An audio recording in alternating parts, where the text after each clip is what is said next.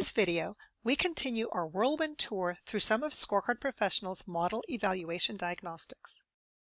In the Develop Model video, we created a single scorecard using the stepwise procedure.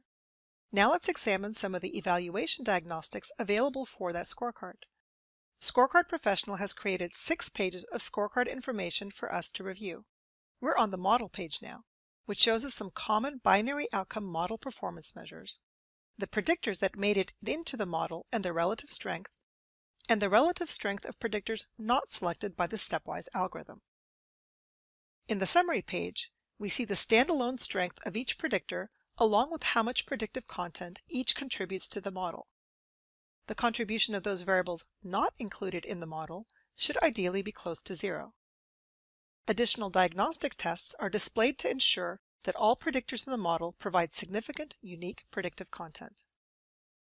The scorecard page displays the actual score formula, the sum of an intercept term plus the score weight or coefficient assigned to each bin of each model predictor. If it's preferable to convert the score into a scorecard with rounded integer values, you can choose to rescale the scorecard. Clicking on View allows you to customize the columns you see in this display. The K-fold page displays the results of a cross-validation, ensuring that your model is not overfitting the data.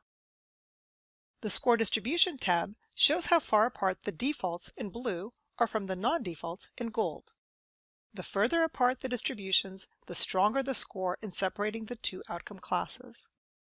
You can click Odds to see if the score rank orders by default risk, and click on Residual to see if the data is being fit well across all score ranges. In the Evaluation tab, you can test whether the model evaluates well on the fly for any selected subset of the data.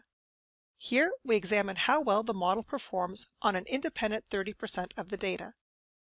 Comparing development to independent validation, we observe no significant degradation in default risk rank ordering. Clicking on the Output tab outputs all of the scorecard information into a single tabbed Excel file. Scoring code can also be output in a variety of code formats. Note that once you sign into Scorecard Professional, in-depth training material is available through the Scorecard Pro Support tab. Guides, detailed videos, and white papers are all located here, making Scorecard Professional easy to learn and easy to use.